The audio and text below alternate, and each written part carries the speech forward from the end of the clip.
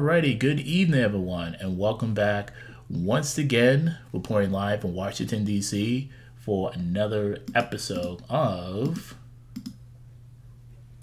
the Neutral Zone Podcast.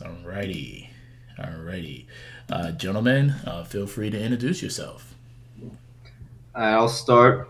Daniel Fernald. I'm a content member for the NCDA as well as the head coach of Maryland. I was a player until last year when I graduated. I'll pass it on to Alec next. I'm Alec Deen, and I'm a player at MSU. I'm Ryan Ginsberg. I'm a captain at Ohio State. I'm Terence Checkett. I'm a captain at OU, Ohio University. Alrighty then, and with that being said, gentlemen, as you already know, here will be our talking points for tonight. Today, we're going to be talking about the Michigan Dodgeball Cup, the Ohio Dodgeball Cup, War 6, National Contenders, and All-American Contenders. Give or take, we're going to do roughly about 10 minutes per subject. So it's currently 7:07 right now. So first topic, obviously, is going to be the Michigan Dodgeball Cup, and we'll go for about 7:17. So whoever want to go first, floor is yours. I'm not really sure how much there's to say. I'm glad how much talent there was at MDC, right? So last year there wasn't CMU at all. They surprised me. They were better than I expected. Western looks a lot better than they did last year. GV looked like they were back to their old selves at MDC. So all in all, I think it was a really good showing from every team. Saginaw looked really good against us and GV. A little bit worse against Western, but I think they were good teams all around. Yeah, both respect to Western. Western isn't the Western we see in the last couple of years. They're a real team now, and you can't really just mess around. And I think Saginaw is taking them a bit lightly, which they kind of found out there. So, I mean, I think it's definitely good. It's good to have CMU back in the league, once a perennial powerhouse in the NCDA, but gone last year. But it looks like they're back and rebuilding, so it's good to hear. Yeah, I think the biggest takeaway or the biggest game of the day outside of the championship match at the end of the day was definitely Western over Saginaw. I think most people expected Saginaw to win by a few points because they still have Joe Barber, Cole Michela looks great. But Western really showed that they really exposed the depth of Saginaw, that if you really take them out, if you use not that hard to take their depth out. And Western has a lot of athletes. They have a lot of throwers. So if they're able to take trades with Saginaw's top guys or pick off their bottom guys, they really showed that it really doesn't take much to beat Saginaw. And it showed what Western's development, and a lot due to coach and founder Peter Bro. Yeah, I was impressed with Western. I was also impressed with GV, I would say, in the title game, even though they didn't win. They looked considerably better than both of their other matchups against MSU before then. So I don't think they've played since then, so it'll be good to see what they look like in Tournament 2 with Josh Hill. He was a big addition to have back. So, yeah, a lot of good dodgeball. Yeah, I think Grand Valley really showed that Michigan State may not be – they're still probably the best team in the league, but I really think they really showed there is a way to beat them. I rewatched the first 2 points today because I know Grand Valley took the first two, and they really showed if you're able to take like Gerling, Butler, and even Alec out, they're not unstoppable if you can keep your top throwers in while getting those guys out, and you get ball control against Michigan State. They really showed there is a way to beat them, although not easy, but there is a way. Yeah, they do have good secondary throwers from what I've seen, but I mean, they're not quite as hard to get out. They might not have the dodgeball sense that, as you said, Barry, Jack, and Alec do. So if you get the top guys out, I could see the organization kind of broke down a little bit and they're on their heels instead of attacking. Yeah, I would say that GV team with Josh Hill automatically is a. I know that we're not in contenders yet, but they're one of the contenders automatically. That team just looked a lot different with Josh. Communication was different. They had a plan coming in the game. They are the team to be feared for sure. Yeah, I think the difference with Josh Hill is he gives them an elite corner presence that Like Owen's really good, but I think I like Owen in the middle better. He played well in the middle, and also when you can move Josh to the corner and have Owen in the middle, it really gives him another thrower in the middle. Earlier in the year, I feel like Grand Valley really lacked that middle presence as a thrower. Like they have Tyler Peach there, but he's known for his catching ability. He's not known for just gunning people down. So when you can have Ben Smart in one corner, Josh Hill in the other, and Owen Israel's in the middle, there's really not a weak point on that roster anymore. Where maybe earlier in the year you could attack their middle if they didn't have any throwers there. Yeah, I would also say that the rookies are looking a lot better. We've played them 3 times this year, and each time the rookies are improving more and more. They're not making too many throws. They're looking for catches. They're blocking. Like they're doing what a rookie should be doing now, which is something big for them. I'm about to say, you guys, both you, Ryan, as well as Alex, you guys were talking about rookies, and I know it's not part of our subjects, the 5 subjects that we have, because we do have All-American contenders, but we also have rookie contenders as well. And I definitely know that both you guys, feel very strongly about your particular rookie potentially coming home with the Rookie of the Year award. So, do either one of you gentlemen want to talk about that real fast? I think we since we're on the topic of the Michigan Dodgeball Cup, I'll talk about Fidowa. I thought he looked really good. He definitely I remember at one point he caught Ben Smart and Israel's, so his catching ability did really live up to what they were talking about in the Discord, where he's just an elite catcher. And I totally see that. He's probably the top rookie catcher in the league. Maybe you have a competition with Nick Foss from JMU, who I've seen as another unreal catcher for a rookie. But I thought the catching from Fedwa was definitely as intended. He had a decent throw. I was also impressed with Matt Baraball on Michigan State. I thought that when Grand Valley did get their top out, that he was really able to step up and take some throws for them and really hold his own against the tough Grand Valley opponent. Yeah, Fida was probably the fastest person I've ever seen in the league, as in term of like pure running ability. Like he's really good at getting those like balls off the start of the run, and he's really good at closing the gap on you. Like if you don't hustle back against him, he will get you out on that counter throw. And Bearable is probably one of the hardest throwing, if not the hardest throwing rookie, I'd say. He's already got elite placement with his balls, so both of those guys are excellent players. Respectable. We got roughly about 2 minutes left on this topic. Anybody? How do you feel like everything that the Michigan State dodgeball team went through, that very difficult week, and was still able to persevere and not only go undefeated, but also go back-to-back champs for the first time in their history in the Michigan Dodgeball Cup? Alex, you can go ahead and take that question if you want. It was just a whole different atmosphere that weekend. Like, obviously, we all know what happened there, but like we didn't have practice, we didn't have anything. We all just kind of came together that day and we're like, hey, we got to win this game for us, for Michigan State, for everything like that. So we just went out and executed, and it was just like a surreal feeling, like something not closure per se, but a way of something that needed to happen. Yeah, absolutely. It was quite beautiful, just kind of seeing everybody come together. I really appreciate the fact that Kevin Bailey, Tony Stopo, as well as the rest of the group kind of took the time to kind of come together, have that moment of silence, really just kind of just bring that unity and whatnot. And I really, really appreciated, y'all having the Spartan Strong t-shirts, just kind of just seeing that, as well as the pens. That was a really good moment, for real. And, once again, congratulations for winning the Michigan Dodgeball Cup. I know how much that means to the Michigan region. Thank you. Absolutely, sir. Absolutely.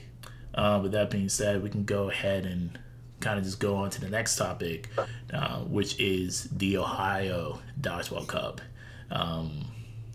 we definitely had some surprises. For starters, Terrence, y'all jerseys were on fleek mode, my guy. Yeah, big thanks to Caleb for designing those. Yeah, we like them a lot. Yeah, and your guy Nate came through with that fire promo video as well. Yes, he did. Although we caught some flack from OSU afterwards. It's all right. It was deserved. Ooh, we'll get into that momentarily. We'll get into that momentarily. So, real fast, the placement for the Ohio Dodgeball Club: Cincinnati #1, Ohio State #2, Akron #3, Ohio #4, Bowling Green State University #5, Miami of Ohio, not Miami, Florida. Sorry, Canes. #6, Kent State #7, and Cleveland State came in at #8. So, takeaways, surprises, upsets, anybody. The floor is yours. And the biggest surprise was Ohio. Terrence probably doesn't like talking about that. He probably wants to forget about what happened. But I mean, I think a lot of people, it was fairly even split between who's going to win the Ohio Dodgeball Cup between UC and Ohio. I think most people thought that. But Ohio finishing 4th was a big surprise. I mean, Ohio State, great performance. UC was able to handle them pretty well, but Ohio State, a great performance against Ohio, and then we'll get to war later, but yeah, it was really a coming out party for Ohio State as a potentially Final Four contender, I think. Yeah, we played really well on our home court. I think Cincinnati just that day they were just clearly the best team there, and it was kind of made aware when they beat Akron 7-0 in the semifinals. I remember at halftime our game, Wes was watching our game like 5 minutes left in the first half, and they were sitting at halftime, and then I heard they had a running clock already, like at halftime. So I just knew like Cincinnati was going to come out strong in our game if they were playing that well. I think Ohio, the loss to Akron, I think really shocked me, but I think that was just after a really emotional game. I mean, we beat them 4-3, and it was a fast game, a lot of throws and everything. So I think they just looked tired to me. I reffed the Ohio-Akron game, and Ohio just did not look like the same team that we just played. It looked like a completely different roster. They kind of looked tired, looked frustrated, which is understandable after a tough loss like that. So I don't think they're worse than Akron. I don't think they're the 4th best team in the region. I just think they had a tough performance after a really emotional game. Yeah, I would agree. I'll talk about some of the other teams, though. We played our first game against Miami, and compared to playing them early in the year last year, the insane amount of development from their players is very evident, and they're getting a lot better every single tournament. I talked to a lot of people who were impressed with them, so that's a team to look out for. Bowling Green kind of had a rough day. They lost opening game to Akron. That was one that I know that they wanted to kind of surprise some people with. But I know that they'll be back. They've got some really talented players. Kent State actually looked pretty good against Cincinnati. I was watching that game. They have a couple standout rookies, and I think that they did well in the consolation bracket as well. Trying to think who else. Yeah, Akron looked great other than against UC. Yeah, that's all I got. Yeah, I would definitely agree with the Kent and Miami parts. Both the captains from each team, respectively, Ellie at Miami and Vanessa at Kent, are doing great work in recruiting. Each team has some athletes. They're still very young, so the strategy might not be as sound as they would want, but they have some kids that if first point, they'll shock you. They have some kids that can throw. So next year, if 2 years from now, don't be shocked if they're in the running for ODC champions and stuff like that, because there's some serious young talent on those teams. Yeah, I agree. Especially Miami. I gotta see him. I didn't get see him that much besides the stream against Ohio State at ODC, but especially at War, I saw there's some of their young players, and I personally played them at Nationals last year, and that it's just a drastically different team. One guy that stood out was Cole Ginocchio, I think his name is. Not probably butchering that name, but he's number 10. He was very good. Just catching everything. He's a strong throw. I'd say mid upper 60s probably. I mean, I think he's gonna be a future All American player, and I believe he's just a sophomore. And Miami has a couple people like that who, in a year or two, could be contending for All Ohio, which, as Ryan was saying, they could be an Ohio Dodgeball Cup contender with a lot of the other teams in Ohio, like Ohio State, OU, and Cincinnati having pretty veteran teams. So as those guys age out, Miami could be up next. I could definitely attest to number 10's throw power with an X-ray if you need proof of that. Oh, that's how you got injured. Yeah, so I could definitely attest to his throw power. That kid has a throw, and he's a good sense for the game already too. He was a good player.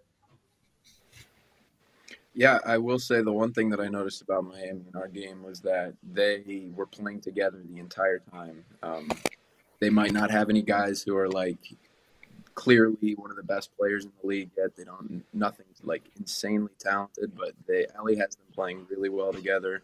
They push teams back. They push them back into their own shot clock. They play smart dodgeball. Yeah, I was definitely watching a portion of Miami stream when y'all was playing against them, and I want to say Caleb Arnold as well as Alex wasn't playing that game that first half. They definitely have that cohesion together as a team, and you can definitely tell like they was playing for each other. They really didn't have anything to lose at all. So it was definitely fun to watch. I know Ryan had a little bit of fun because we normally do brackets, towards nationals, but he was like, "Hey, like, let's do brackets, y'all. Let's do brackets." And obviously, my bracket got busted. I'm hoping that will not be the case for March Madness for the NCAA tournament, but I'm gonna blame you, Ryan, for destroying my bracket. I'm gonna blame you, sir, because I had Ohio and Cincinnati playing in the finals. But good job for destroying Our team. Yeah, Our team definitely heard the noise that everyone was picking Ohio, and we knew that we played them twice tough before, and it was my first time getting to play Ohio being able to throw all year. So it was a matchup personally I was really looking forward to too, knowing that we could definitely take them on, and I think the match lived up to everyone's expectations, even no matter which side you picked. I might be a little biased by saying this, but in my humble opinion, I definitely think that was a top 10 game this season without question. Easily. You can We had a easily, great time playing. yeah, you I can think probably, top 5 probably. yeah, you can make a stronger argument for top 5 just based off the back and forth and how much it meant for both teams and everything like that. And it was a great game, from start to finish. I know that emotions were high for both teams, so it's understandable, especially in the heat of competition for sure. Ryan, you had a chance, to kind of talk about MSU rookie, putting in that good work. Alex, would you able to have a chance to kind of see Ohio State rookie at all during ODC by any chance? Yeah, I was actually watching him, and I gotta say he's one of the better right corners that I've seen this year.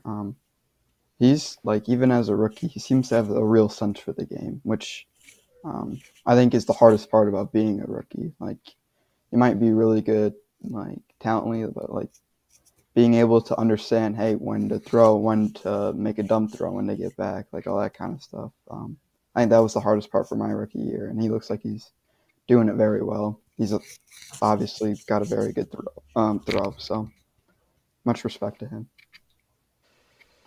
It's kind of just like happenstance that we threw him in the right corner because at the beginning of the year we were planning on having Ethan left corner and I was going to play right corner. But then in our first tournament, I broke my thumb and couldn't throw. So we had Nick in the left corner with Ethan originally. And then when I couldn't play, we needed someone to go to right corner. And then I was like, Nick, you want to play right corner?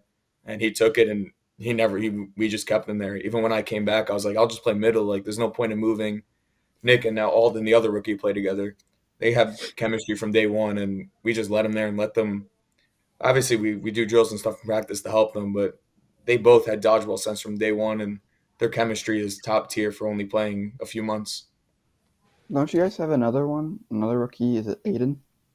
Alden. Alden, yeah, he Alden? plays right next Is to it Alden? Nick. Yeah.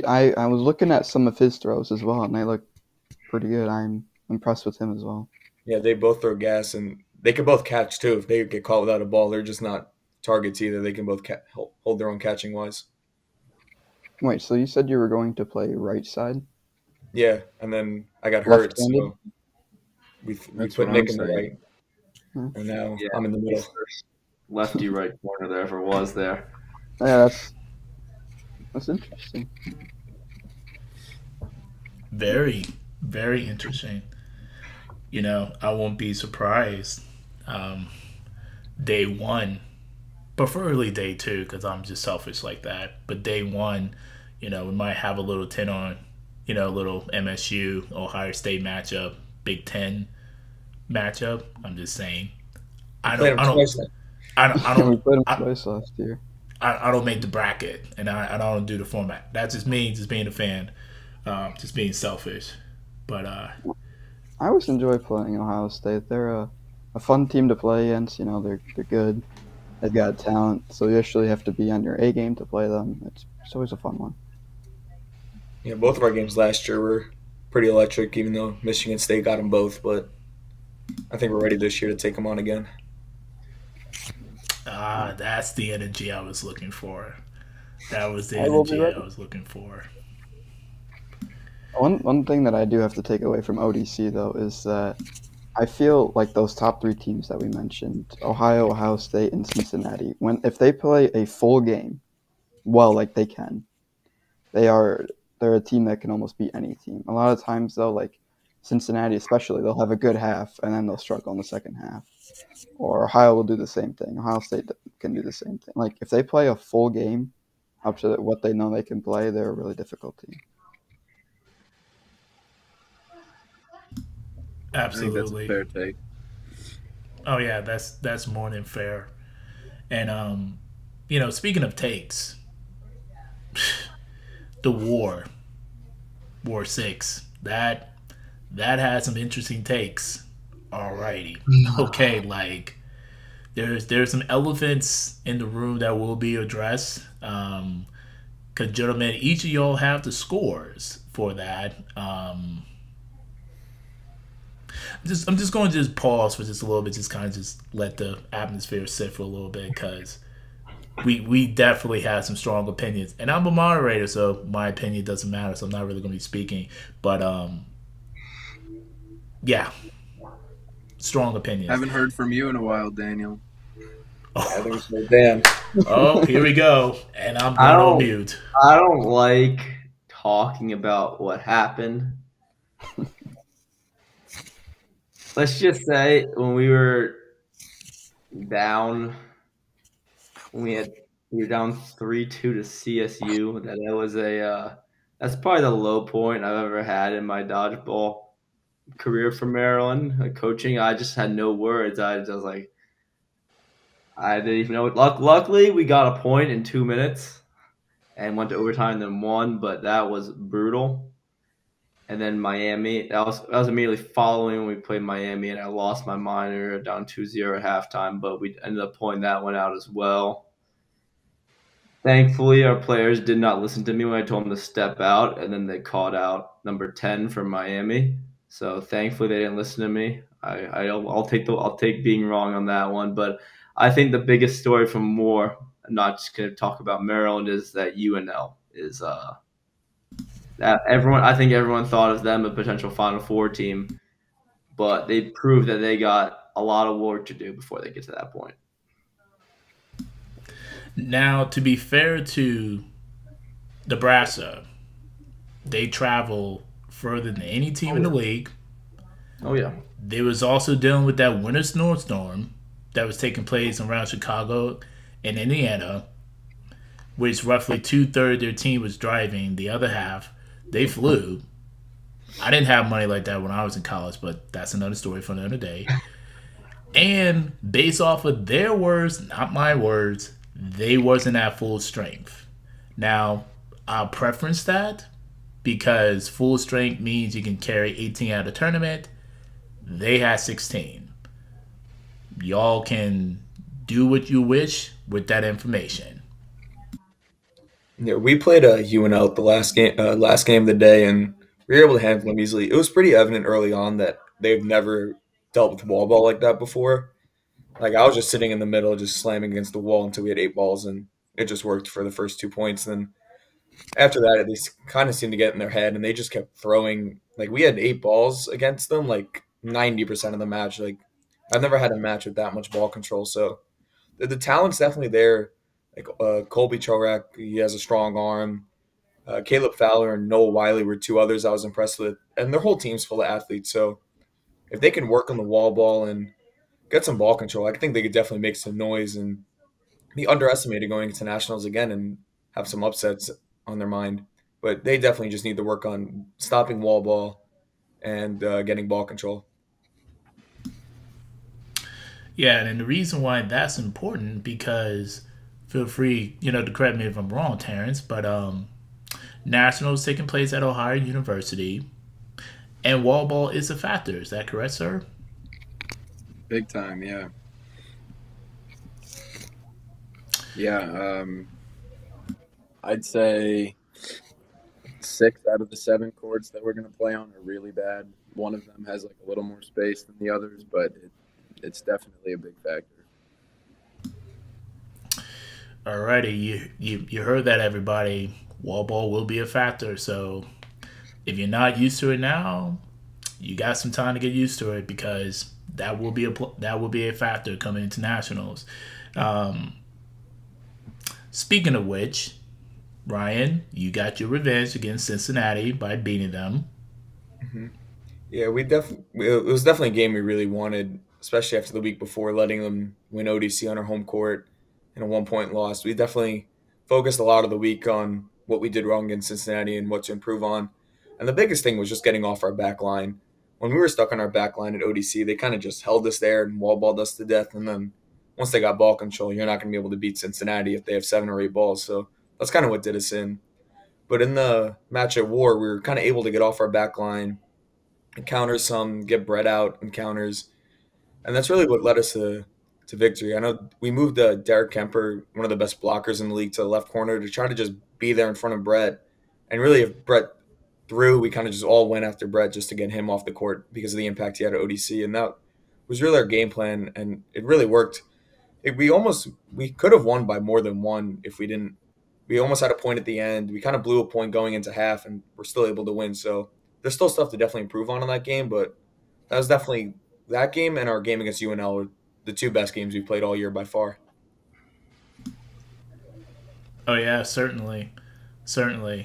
I would definitely say, as I was like watching some of the other streams, I remember when we were discussing about the Ohio Dodgeball Cup, that Kent, was definitely improving quite a bit. I don't know what happened at War, but whatever it is that they did, like they turned the switch on, like their catching ability was just crazy. And mind you, Akron and Kent is only about 15 minutes away from each other, and they only brought 8. But boy, they were, whatever time it was on Demon's time when it came to catching, they was catching nearly everything in sight. Yeah, I think if Ken can get their numbers up, they can definitely be a team that makes the round of 16 at nationals. I mean, that's been their biggest issue, not only in experience, but having 8 people. It's really impossible to beat any team that's not towards the bottom of the league. So, I mean, I think if they can bring 12 to nationals and a solid 12, I think that they could maybe even make a top 5 team work a little bit harder for that round of 16 win. And I think that'd be a great step for the program, as last year they were effectively non-existent. So, I mean, I know they practiced, but they didn't have enough people to even attend the tournament, really. So, I think this is a great step for them.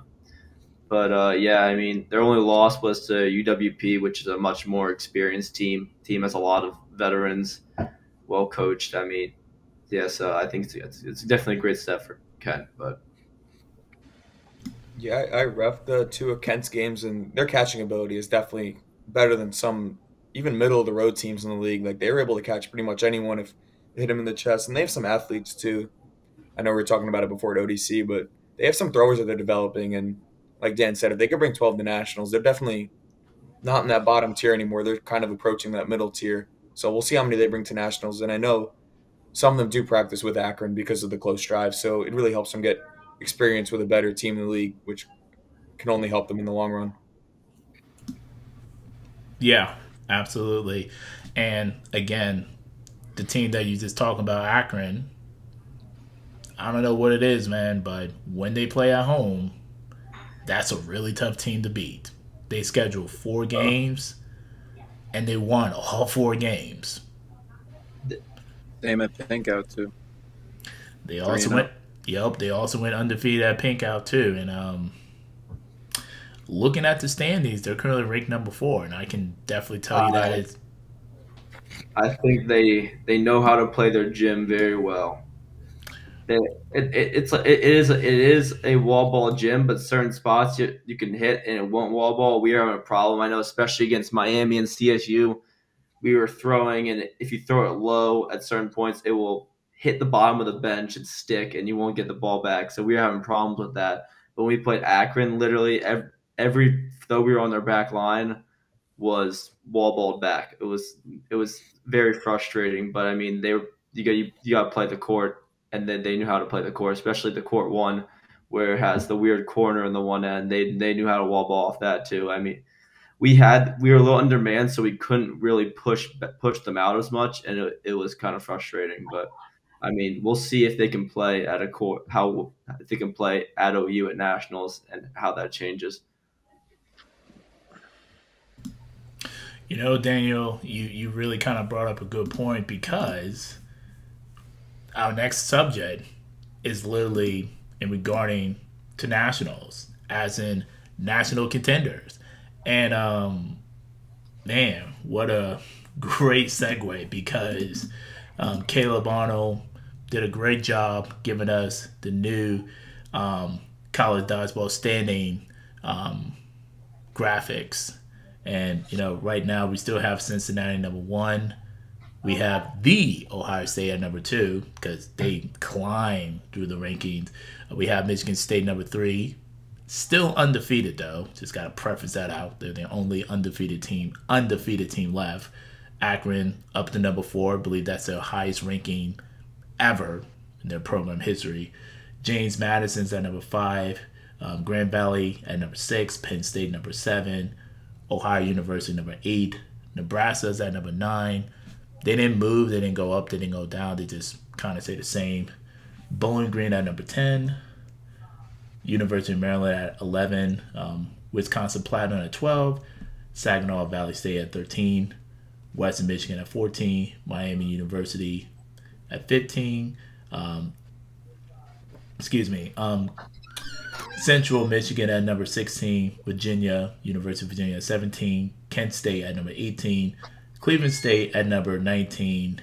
And the other school from Wisconsin at number 20. My apologies, could not get your name correctly. I'm not trying to disrespect the Birds. Yeah. Thank you. That's on me, y'all. I'm not trying to disrespect the Birds. Love y'all uniforms.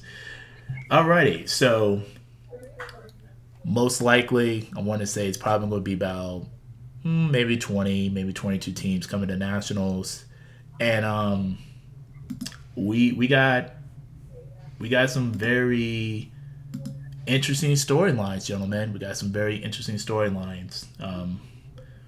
Akron coming in at number 4. That's you know, a lot of teams are going to be asking for them to play. Same thing for Ohio State, same thing for Michigan State, same thing for Ohio.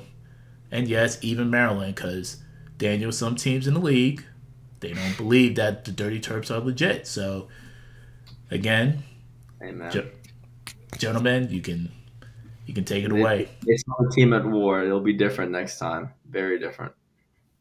But I think the Final Four could be very interesting this year. Because going into these last couple tournaments, I was pretty much locked on the mindset that it would be UC, GV, MSU, and JMU. I was locked in on that. But seeing how Ohio State played and seeing how Penn State's been playing recently, I think that those teams could definitely make runs to the Final Four and maybe even beyond that, because when they're on their game, they can beat anyone in the country. And Ohio had a rough showing, but I know the other team that's been in that conversation the whole year, and I think they could definitely get back there. UNL was a team that's many thought of that, but as we spoke about a couple minutes ago, they've kind of fallen off into the next tier, and they've even fallen out of the top 8. So it's hard to tell where they stand or if they'll even be a quarterfinal team this year again.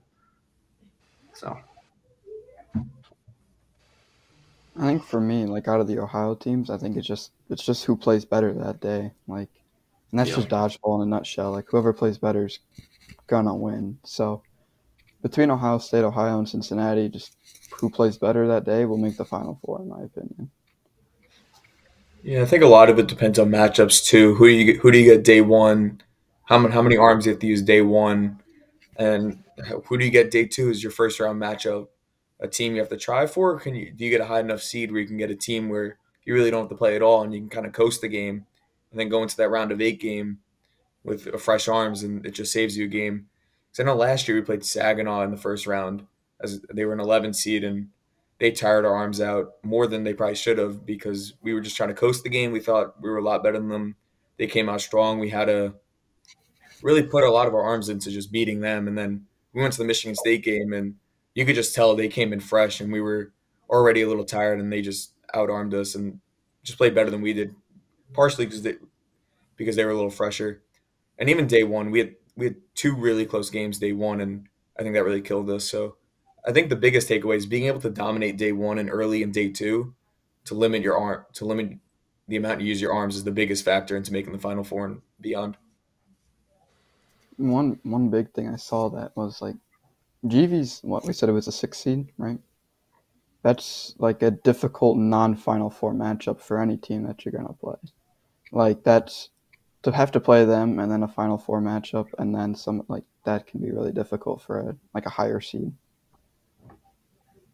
yeah, there's definitely going to be some matchups in the quarterfinal, whether it be a team like Ohio State playing a GV or JMU, that those teams will have to work, and I don't think they'll be nearly as fresh in the final. So it'll definitely be interesting to see how it plays out.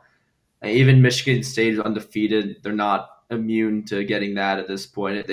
With how the rankings shape out right now, they could draw, like I said, OU or Ohio State in the quarterfinal, and that could make them work. And then when they play a team, say, for example, if Cincinnati played a Bowling Green or someone in the quarterfinal, they wouldn't have to work nearly as hard, and they'll be a lot more fresh coming into that. So I think that's definitely a storyline to watch. But going in, and how it's interesting to see how the bracket shapes out. Obviously, we won't have a national schedule, but depending on who requests who, for a team like Akron, I think, or Penn State could gather a lot of requests this year. It's going to be interesting because we still got a few weeks left in the season. We might have a few more tournaments. I know there's some teams that are planning or going to University of Kentucky, try to get some matchups in there. There may be another East Coast tournament either at Penn State or at University of Virginia. We're not really 100% for sure yet. And I know there's some teams, they're on spring break right now, and they're just like, hey, let's just kind of just practice. Let's just kind of just rest our arms. Let's kind of just get ready for nationals. But there's definitely like some really great storylines. And also for everyone who's watching, nationals is double. What I mean by that is like the points are double. So swings can go drastically for teams, especially if you're considered an underdog and you make an upset. You can jump really fast in terms of ranking. And for the most part, at nationals, they played 3 games on day one.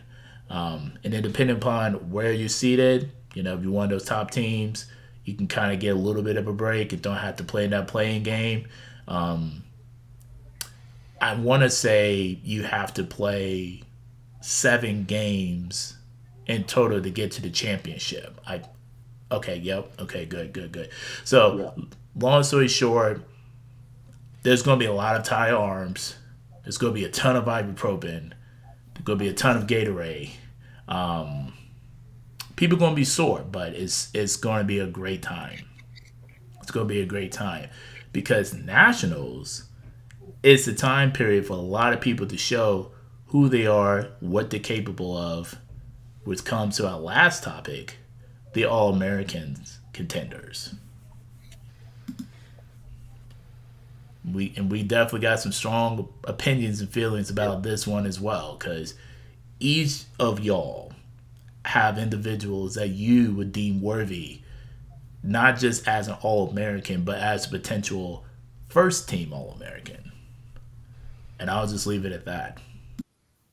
Let's start off, and I think in the last 2 weeks, Brett Liming for MVP is a serious conversation we can have. I think everyone was kind of throwing to Jack Erling there as best player, best team kind of thing, but I think Brett, especially how he played at ODC, and if you watch him play in Nebraska, I ref that game, and he was on something. He was impossible to get out. I mean, and he's just been a different beast recently. So I think him for MVP, I mean, he's a lot for first team All-American. Anyone who says differently is horribly misinformed, but I think the MVP is a serious consideration.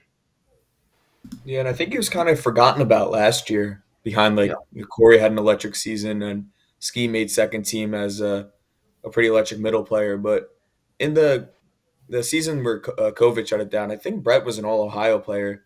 And I think last year he happened to miss even the All-Ohio list. He kind of just got forgotten about because I think people just knew what Brett was, and I think people just kind of forgot how good he was because they already knew what he was. But this year at ODC, he really showed out and reminded people how good he really is. And I think, he's definitely top 5 All-American is definitely somewhere he can land depending on how UC does at Nationals. Yeah, I think it's hard to see, because the season's not over yet. We still have Nationals, which is the biggest tournament of the year. But I think there's 3 guys from MSU. I think it's Jack Gerling, Barry Butler, Josh Kramer. And I think that they are 3 of the most impactful players in the league. Like Josh with his catching, he can swing a point. Barry and Jack can wipe out a whole team. Like all 3 guys, really good players. But a guy not from MSU, PJ from Akron, I feel like he slept on a little bit. And from what I've seen, he's a really good player. Deserving of first team or second team. Thing about PJ is he really controls the whole Akron offense. They have some other guys, Matt Young, Clay Eggleston, Eric Cavanaugh, some other good players, but good throwers. But PJ, when PJ's in, just how he plays in the middle really makes the other team direct their focus to him, which opens up the corners a lot more in their secondary throwers. And if he gets out, they don't have that presence, and I think that really hurts them. When he's in, Akron could really beat anyone, as we've seen. They beat teams like JMU, some of the top teams in the league. They beat Ohio. Obviously, as we said, we'll see how they do away from home. But when PJ's in, PJ needs to be in for them to compete in those games. And how he controls the middle is really there's count on one hand how many players that can do that in the league. Yeah, no, PJ is definitely a really good player. If there was one thing I think he would have to work on for Akron to improve in Nationals would be just staying in because of the impact he has. Sometimes he tries, he'll have 2 balls and throw them both. And even if he gets 2 kills and then gets himself out, it's kind of not worth it given how much impact he has. So if at Nationals he can keep himself in those against good teams, he could definitely make a run in an All-American list. But if he's out a lot of the time at Nationals, I think Akron's going to really struggle. So it really depends on how he protects himself. And if he does, he's definitely one of the better players in the Ohio region for sure. Yeah, I remember in our most recent game with them, whenever he was in towards the end, in the end game, they kind of wiped the floor with us, but that just wasn't every time. So I agree with Ryan. It's a matter of how long he can stay in. And, yeah, I think if he is, then Akron can hang in with anyone. He's a really good player. That he is. But Terrence, don't y'all have some really solid players as well? I know Caleb Arnold was a first-team All-American last year. I know we got, my man Alex as well, the savvy veteran. He can make a deep run. I think he was an All-American back when he was with GV. and also yourself too, man. Like I know you're a sophomore, but I saw how you responded to JMU crowd, and they was trying to give you a hard time, and you told them to be quiet and wave goodbye when you hit my man. Like, yeah, that's a top 10 play. Like, y'all got some contenders out there that could make a deep run for a first team All American. And Yeah, our and veterans plus are and plus our y'all veterans. playing at home too. Yeah, true. Home court is definitely going to be an advantage for us. But yeah, our veterans definitely lead us. Caleb and Alex, everybody knows those names. They both made the lists last year. I wouldn't be surprised if they did again. They've both been great players for us. I'd also like to shout out our other captain, Max Steckel. Yeah. He's been on the team for a while. He kind of helped bridge the gap when COVID happened. We didn't really have many returners. And before Alex and Caleb even showed up, he was already helping rookies, and he's a really underrated player. He's got a rocket for an arm, and he's an underrated catcher. So I would love to see him on at least an All-Ohio team. I think that would be very well deserved.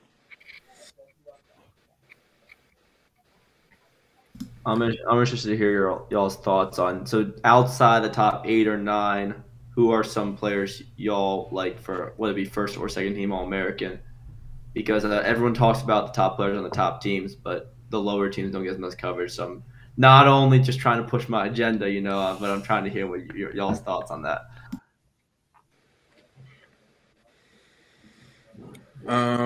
One player who I know does not get the recognition he deserves is Caleb Newell from UWP. Numerous times this season, last season, he carries their team offensively. He's not too shabby of a catcher either.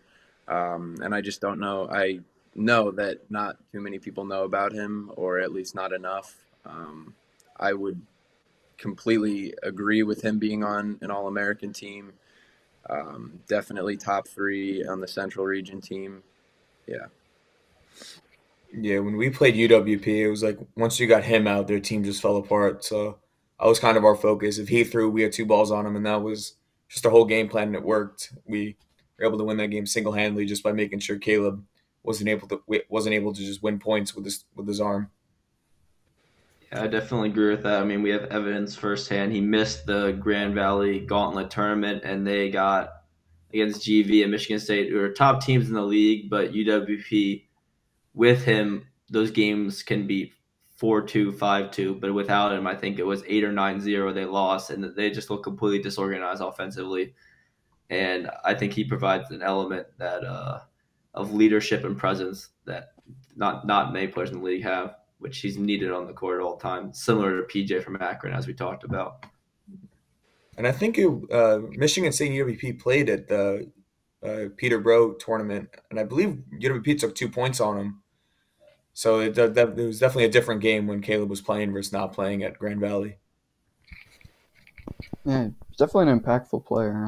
I was lined up right across from him the whole game, and you can't make the wrong throw or a untimely throw, or else you're going to get run down and it might be an out for you. So he's definitely a really good player. Definitely a lot of respect to him. Another couple of guys that don't get the respect they deserve is Joe Barber and Cole Michela. They're both not on a super team, but they both kind of like glue that team together. Like if you get Joe and Cole out, that team kind of falls apart, but they're kind of that glue piece to that team. So I think they're both deserving of at least getting all Michigan votes. A couple guys on JMU that don't normally get the credit. I would say mostly because Evan is one of the best players in the league and he's really identifiable. But we've played them twice this year, and JT is an incredible left corner. He's a really good crosser, really good catcher. Their rookie, Foss, I think he's right there with Fidoa for best hands from a rookie. He's incredible. Trent Schaefer's a really good player. Yeah, I don't know about the rookie, but those 2 guys I could definitely see getting All-American votes. Trent and JT, they're both really good. Yeah, I haven't watched JMU much in person, but from what I've seen on film from watching Beast, it's when JMU's playing well, which they did at their home tournament, they have 2 or 3 guys that are definitely All-American contenders. They always just have a ton of arms, and even this year, from what I've noticed, is they're catching way more than I remember in the past. I remember last year it kind of just seemed like they were going to get you out with their arm, or you're just going to stay alive. But this year they can catch you. I know some of that's due to the rookie and Foss, but JT's someone I see always making catches, and even guys like Spear and Schaefer, even though they're throwers, they'll put their body behind the ball and catch one. So Yeah, yeah, Spear's a really good catcher too. yeah, they have a few guys that can definitely contend for an All-American list. And another guy from the East Coast is Hunter. I forget the guy from Penn State. I forgot his last name. Hunter Stewart. Yeah, Hunter Stewart. Yeah, I watched like the last like 10 minutes of UC Penn State, and he was definitely the guy in the corner that was definitely the best player on their team and someone you had to focus on against Penn State. I remember UC telling me that because they obviously played him, that he was the best player on their team and someone to look out for. Yeah, I feel like with a team like Penn State, it's kind of hard because it seems like every game a different player goes off for their team. They're pretty well balanced, and you could even say they're more of a catching team, which makes it even harder to identify someone who kind of stands out. But I know Hunter's a really good player. I know Cloud has really good games. I think Blanchard, correct me if I'm wrong. Mason, Daniel. yeah, Mason. He's Yeah, their he's captain. really good. Yeah, they're a Zach deep Eck team. is someone who's Zach Eck, cousin of Brady Eck, who was on Penn State last year. But Zach Eck, he's their left corner. He's the lefty. He's a strong throw, but he also will make some of the craziest hand catches you'll ever see. He's a very streaky player, but I think he could find himself on All-American team if he gets on a hot streak at nationals. Like he was at Beast, he was on another level, and that helped Penn State really just beat JMU that day and go 3-0 in that tournament. And he's a guy that when he's on, he's on. So if he does that at nationals, I think he'll definitely get some All-American votes. Yeah, I think for Penn State, it depends on how good they play and who's really going off for them on day 2 of nationals. If they're an Elite 8 team, they might struggle to have someone make first team because there's the Final Four teams, other teams around the league. But if they make a Final Four run, they'll definitely have names contending for that first team because they'll just have more eyes on them.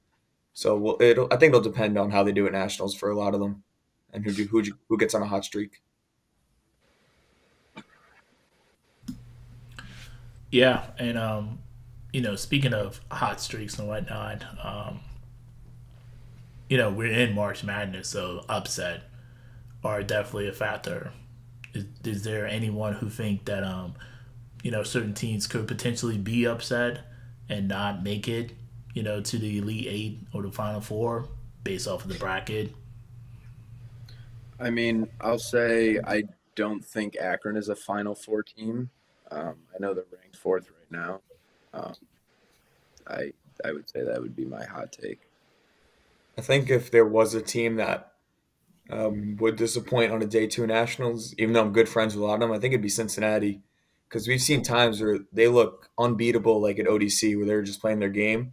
Then they have times where, like at a war, where it looked like they really struggled for a lot of, like they struggled against us for a lot of the game, and they even struggled with Penn State for like a whole half.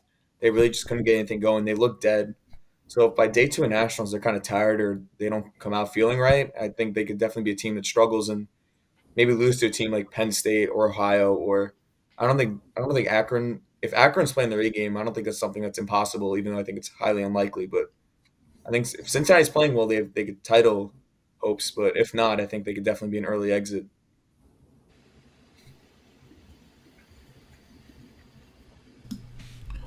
Oh yeah, absolutely. And I know that a while back, not everybody, but some people do believe that GV, based off of standings and bracket play, may not make it to the Final Four. Not my personal opinion. I'm just saying this based off of the standings because let's just say hypothetically, season end today, Michigan State at number 3, Grand Valley's at number 6. Both teams go to the Elite 8. Michigan State haven't lost to Grand Valley. Conventional wisdom says Michigan State should move on. Again, not my personal opinion, but I think we're really just Grand Valley. I don't think they've ever missed a Final Four since the club was founded. I believe that's a thing. But I think just across the NCAA this year, we're seeing a level of parity that we've never really had, especially I'd say with the top 8 teams. Realistically, the top 8 or 9 teams could all make the Final Four run, which I don't think is really something that we've had, at least in my time in the NCAA. And I know before that it was even worse because we'd see a team like Grand Valley go, what is it, like 28-1 or whatever, and really just win nearly every game the whole season. And I don't think we really see. I mean, Michigan State's undefeated, but we haven't seen them rematch a team like Cincinnati, Ohio State. They haven't played JMU yet. They haven't played Penn State yet. So they haven't played a lot of besides GV, they haven't really played a lot of the top teams recently. So I think we could definitely see some interesting action, especially in the quarterfinal.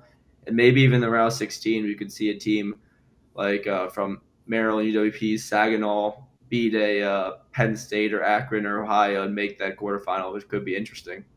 Interesting thing to watch. Yeah, back on the GV Final Four thing, I think the biggest thing for nationals, as we talked about before, is having just enough arms to get through the day. And I think if you're going to look at Grand Valley and think about one thing that maybe has been the reason they're not as dominant as they have been, is that arm depth. You have Ben Smart, you have Budai, you have Israels, now you have Josh Hill, but after that, there's not really anyone I think most teams would be afraid of throwing-wise. It's a lot of young rookies they could reset throw, but I don't think they're going to be able to carry points like those top 4 guys. So I think it'll depend a lot on if those rookies can be counted on in a nationals match against a team like Saginaw if they get matched up, or a team like Akron. Can the top arms rest and be ready for day 2, or is Ben Smart, Josh Hill going to have to throw day 1 just to even get them there and then be tired by day 2? So I think day 1 will tell us a lot about how GV will look day 2.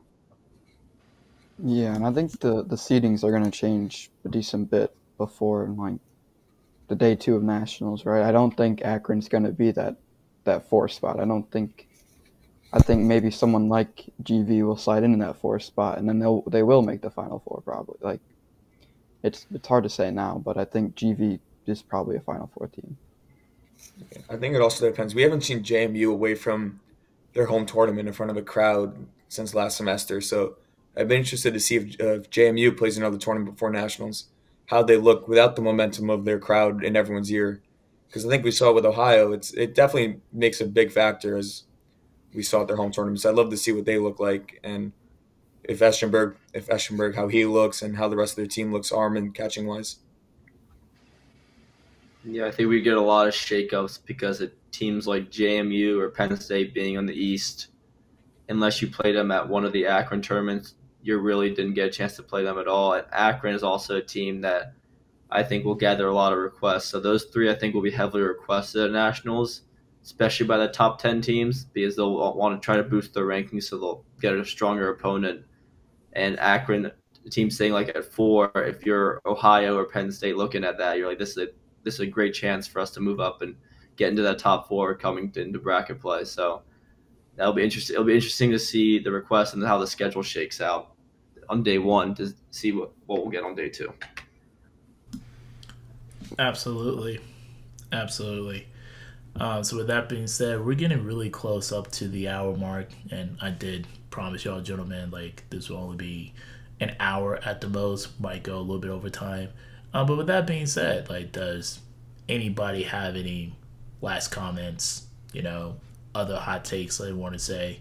Daniel, I know you personally believe that your boy Adam should be a first-team All-American. I know you haven't had a chance to talk about him yet, but you have expressed that if he does well, Maryland has an opportunity to make some noise at nationals. I mean, yeah, the difference in our team, as you saw, overtime versus CSU, to a team that nearly beat Penn State in December with Adam is a big difference. But I'm just going to let the play do the talking. He wasn't able to make war. He had prior commitments, but the schedule changed, so it didn't work out. But, I'll just see how day 1 shakes out. I think we put in some good requests, some teams that we could easily hop and get into the 8 to 10 range coming into bracket play, which would put us in prime position to make the quarterfinals, which is our goal.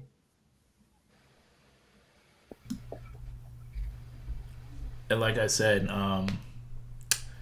Ryan, Terence, Alex, any Any last comments? Any hot takes? Get on the Nationals live stream and watch those games. They're going to be a lot of good ones. I agree. Yeah, it's going to be electric. Yeah, it's too many good teams in this league for there not to be just a bunch of electric matchups and standing shakeups before day 2 when you're going to get another day of incredible matchups. Agree.